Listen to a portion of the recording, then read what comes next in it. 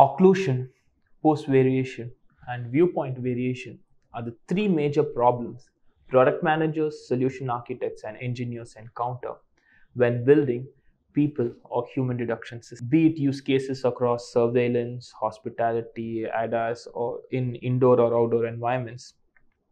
These three problems are omnipresent.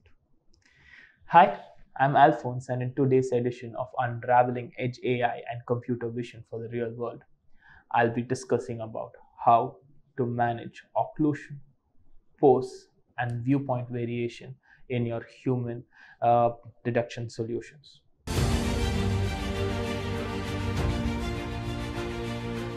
Well, to be clear, AI-based models work better when we use a localized and controlled environment in training the model. But then, the major advantage of using AI is also its generalizability. The given AI solution must be trained in different environments with various data variations and should be deployable with a decent accuracy across major use cases.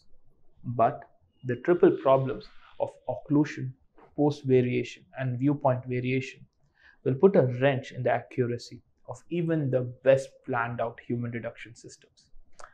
So, how to manage them? First, let's take viewpoint variation. Simply put, as the plane of view varies, the shape of the person will also change drastically. I look very different from my front view to side view. This also changes object features, and this causes the people detection algorithm, which was trained with the data set from a single view, fail in all other views as well. Now, let me explain that with an example. If you train a sensor on a video surveillance view, it will look for multiple body parts such as head, arm, upper body, lower body, etc. to conclude if you are a human being. But this algorithm will fail if you place the camera overhead. This is because in this scenario, the sensor can only view the person's head and shoulders. And this, in a nutshell, is viewpoint variation. This can be managed by properly selecting anchor boxes. A deduction algo, instead of directly predicting the bounding box coordinates, predicts offsets from a determined set of boxes with a particular height-weight ratio.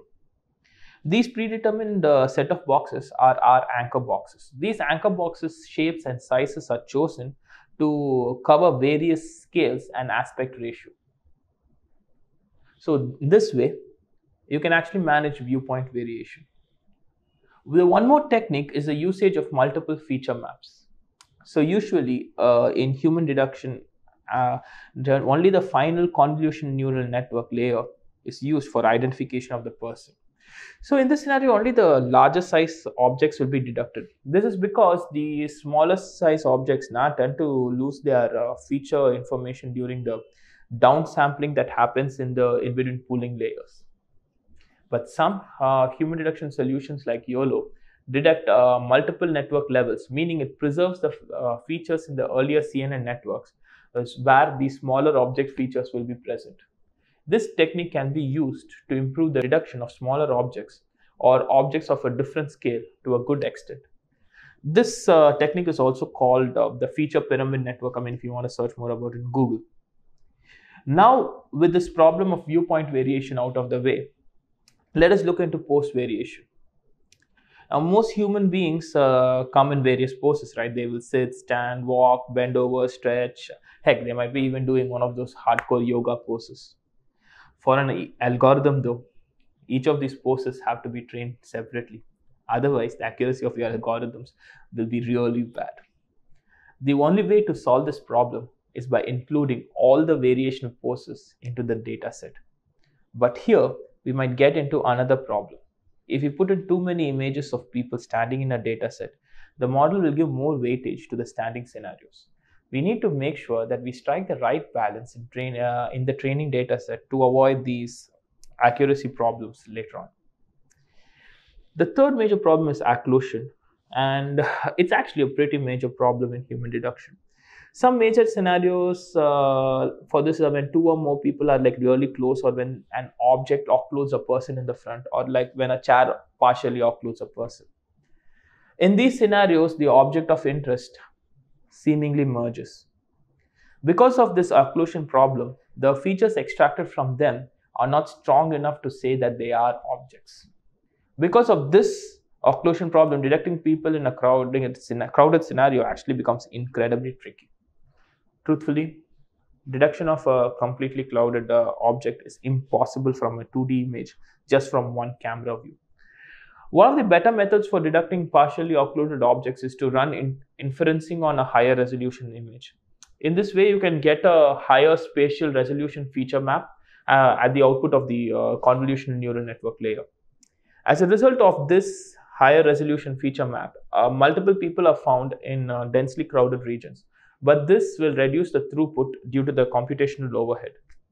Here, we have to go for a high performance hardware, or you should accept a low accuracy model.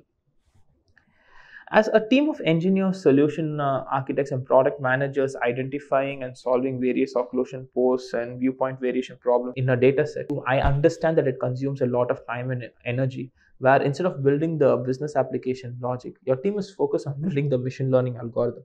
You need to get the product out into the market fast, not be working on machine learning algorithms.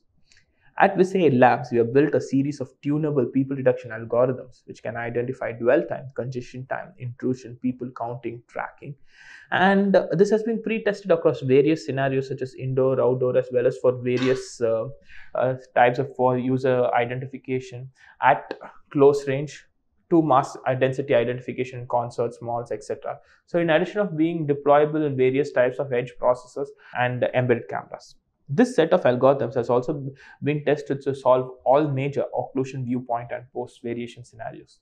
Check out the link in the description to learn more about VisAI Labs pre-built people detection solution and how it can fasten your edgeai and computer vision product development. So, in summary, in this short vlog, we've learned how to use anchor boxes and multiple feature maps to solve viewpoint variation problem, and how building the right data set can help you solve the post variation problem, and how getting in higher resolution images can help you solve the problem of occlusion. This is Alphonse signing off and looking forward to join you in yet another session of my vlog, Unraveling Edge AI and Computer Vision for the Real World. Ciao.